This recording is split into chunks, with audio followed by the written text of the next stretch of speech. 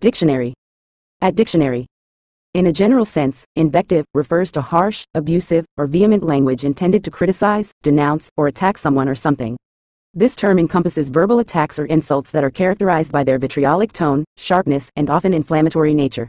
Invective can be directed towards individuals, groups, ideas, or institutions, aiming to discredit or undermine their credibility, reputation, or legitimacy.